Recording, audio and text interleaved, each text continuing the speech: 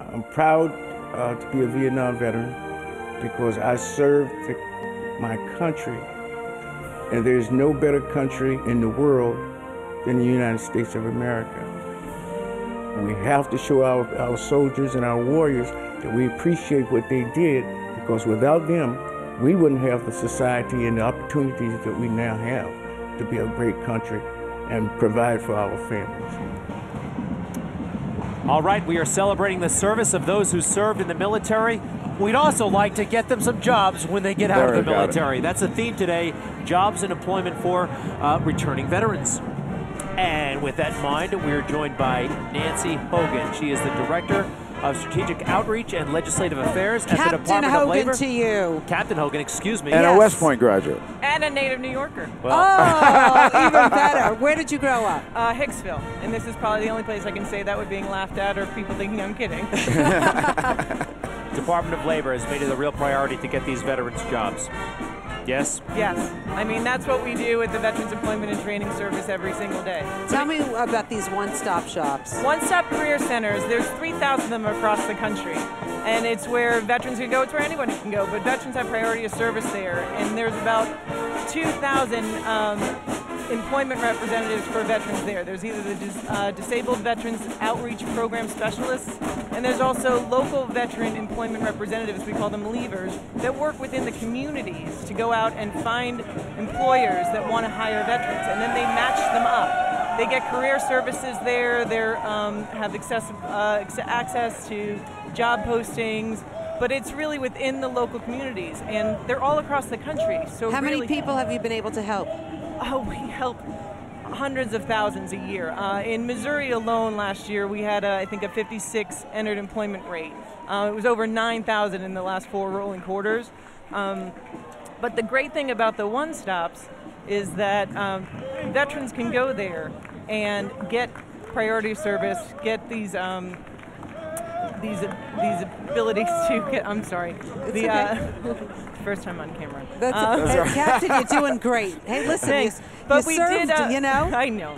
But we did just put things online. So there's My Next Move for veterans that now you can go online to mynextmove.org/vets, and you can put in your service specialty, your MOS, and find out what jobs in the civilian sector are available, and where they're located, how much they pay, and what kind of training you might need. Nancy, you're in this business. Why is it that veterans, their unemployment rate is higher than their civilian counterparts? What do you think the root causes are?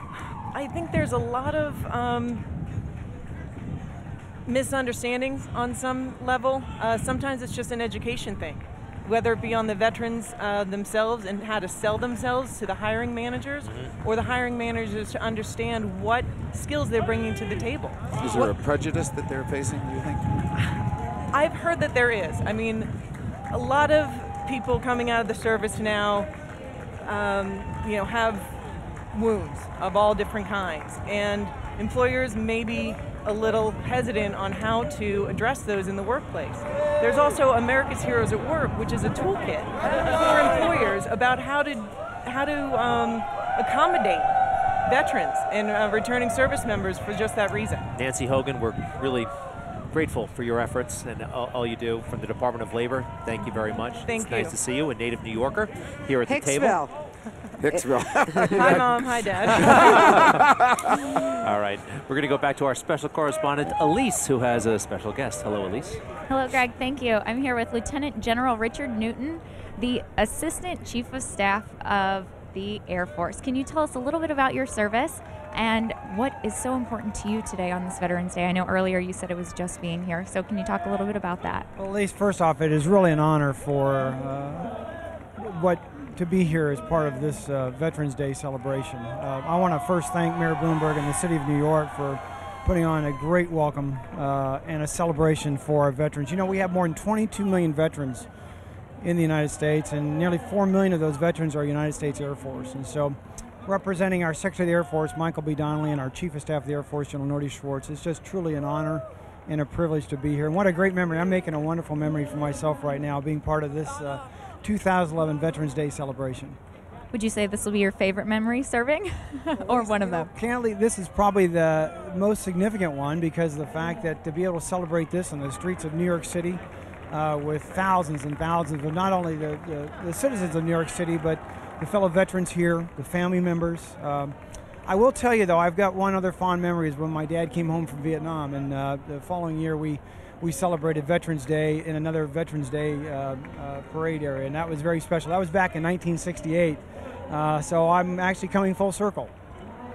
Well, it's wonderful. It's wonderful to have you with us today, so thank you so much. Thank you very much, and again, it's just awesome. Now, as we've been talking, our veterans need jobs. We need to hire our vets, do everything we can to support our troops as they have done for us. It's time when they're returning home to give them that opportunity to find a job, to solidify their life here, and to make it just everything they fought for and have everything that we have and everything that they've been fighting for us. So we thank them, and our message to you is jobs for our veterans. Veteran unemployment is a significant issue for our country. It's not easy to go from serving in the military to working in the private sector. We've committed, together with other companies, to hire 100,000 veterans by the year 2020, which we think will make a meaningful impact. And hiring veterans is not just the right thing for us to do, it's a great opportunity to find great leaders who can help us drive our business forward. My name is Antoinette M. Proctor. I'm from Brooklyn. I served in the United States Marine Corps, and I currently work at Chase. In the military, I learned leadership, teamwork, and discipline, which enabled me to be successful at Chase. It makes me proud to be a part of such a big company who can actually take the time out to reach out and support vets.